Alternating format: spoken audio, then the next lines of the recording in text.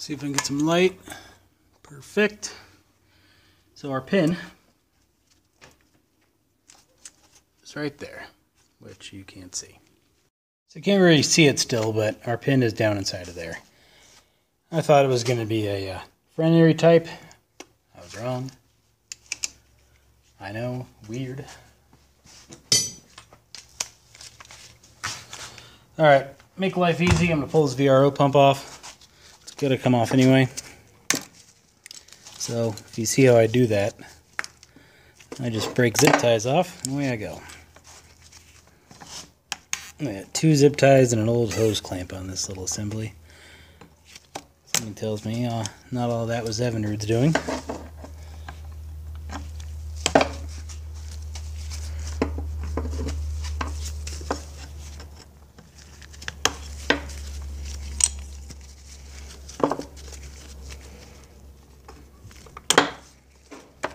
And looks like I'm struggling. Nothing new, right? Alright, that's like the beefiest hose clamp ever. There we go. That one fell off on its own. So what I do here, I'm trying to get it off. I'm going to pitch the hose clamp and just twist it. That'll kind of break its little seal it's in. And that'll let me get it off pretty easily. Usually that works out quite well for larger hoses too. Now, you're destroying the hoses doing this. However, these hoses are probably original anyway, meaning they're junk and need to go. So I'm perfectly fine with doing this. If this engine was going back together, or should this be a customer's, none of this would be happening. Although, even in a customer's, you just replace the fuel lines. Chances are it needed to happen anyway.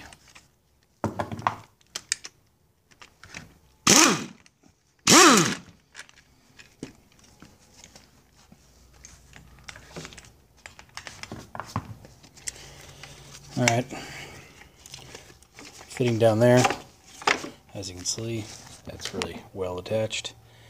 Now there's another connector right here, that's for the VRO. Slide that guy off. I like to put the clips back on the plugs, helps find where they go, and it comes right off. Hopefully you saw how I did that, but what I do is I rotate, and then as I pull, it comes right apart. I'll back up a little here. Bring your camera up to a normal level.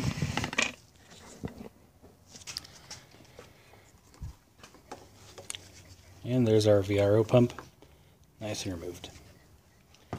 Set that $500 beauty off to the side. These things are expensive. Alright.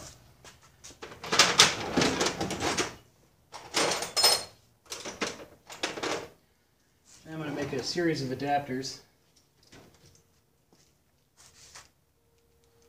that hopefully will get in there and get that off. This is going to look funky, but it works. Take.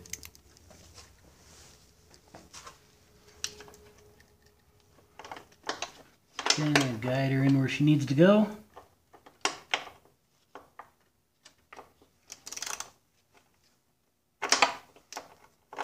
Alright, I gotta shift it forward. I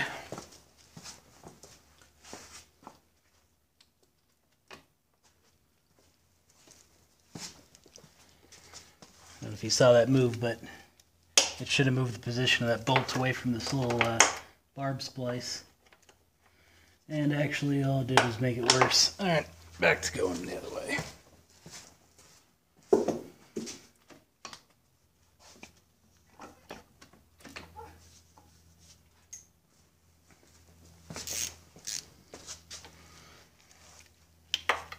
Alright, originally it was in neutral.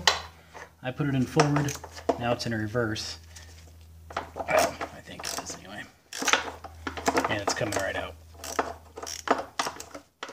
So, as you can probably guess, I didn't need to remove the carburetors, just the VRO pump. Oh well, they would have came off on their own eventually anyway.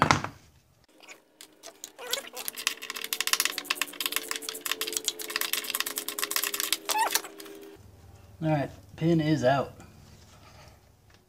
By out I mean it's still sitting in there, but it ain't doing nothing.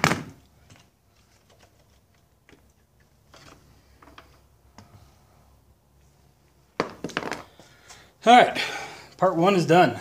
Let's get this motor back up, get that roller off.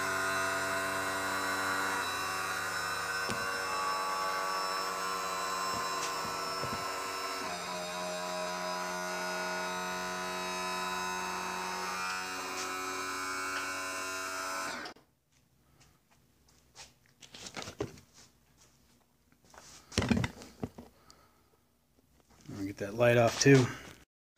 Alright, it looks like our friendly prior owner did a custom job on that bolt.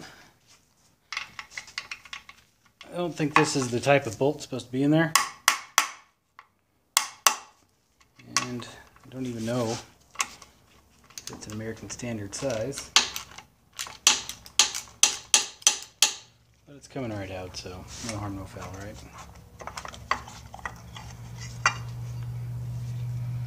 Alright, looks like what happened. Bolt broke off inside of there.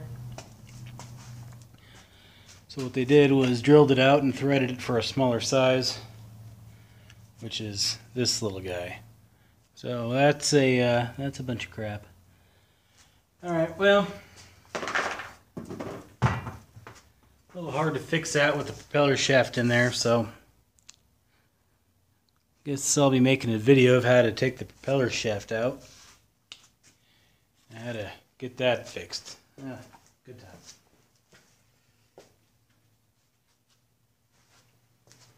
Well, anywho, back to taking stuff apart.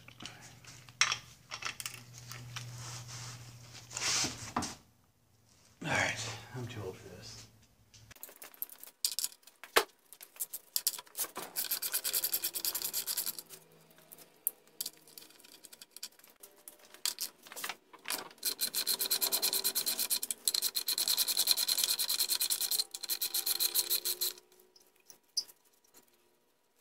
First bolt came out the rest of the way without issue. One right next to it, not so much.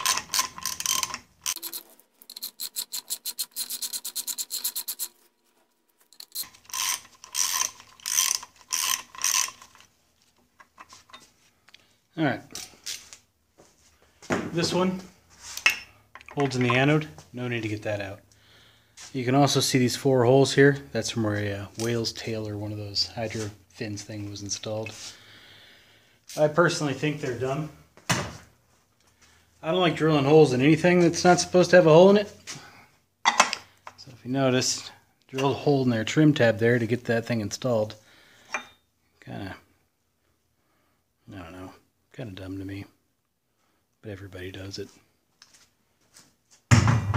Those snake oil things, I think. Alright, next, let's get the bottom bolts out, 2 on each side. Now, if you notice, this is kind of rocking. It's because the engine's at a full tilt and it's balancing on my desk. It's not bending the desk, it's just balancing it. So, lower it down a little.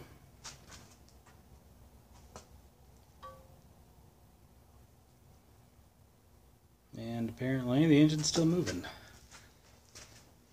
Well, maybe not. I don't know. Anyway, that's a good camera placement, right? Look at that.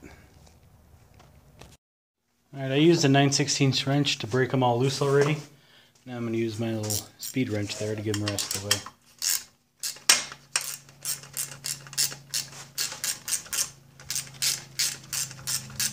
In case you're wondering what I'm doing, put my finger on the back to hold it as I ratchet it, because the bolts sometimes, it's kind of going back and forth there, without ratcheting. So you put your finger on it and you can ratchet it the whole way out.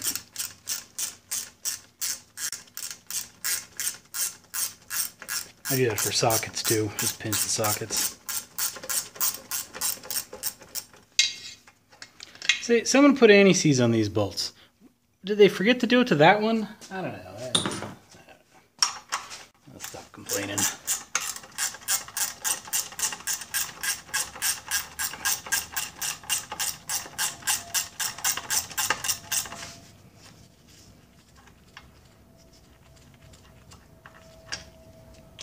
Alright, that side's out. And on the floor, as you heard.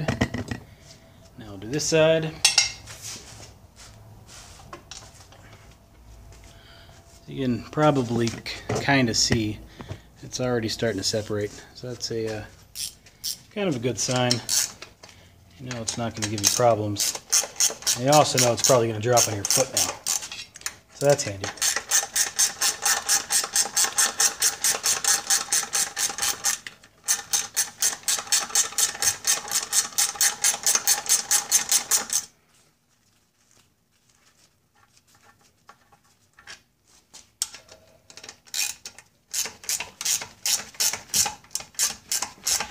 So it's ready to come out. Not going to stick on me at all. So I'm going to raise the motor back up. What's that going to do is keep it from falling and breaking my toe. Let's see if I can back up a little here so you can kind of see the struggles I go through. I'm kidding, there's no struggle. Just these things are heavy. And I'm a weak little old man.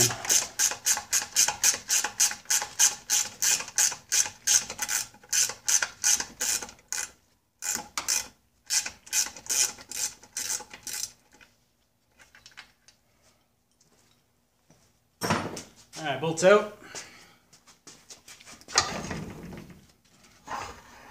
And off comes the lower.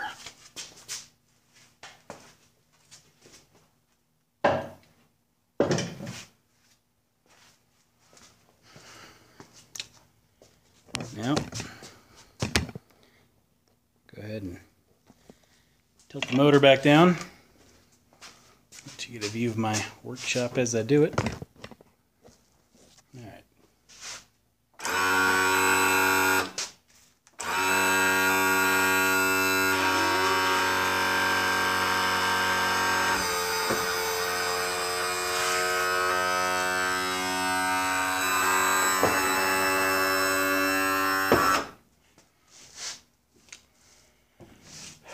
Okay, well, that's all for tonight. I'm tired. Tomorrow, I'll take the what's left of the lower cover off there, pull the power head bolts off, and lift the power head out.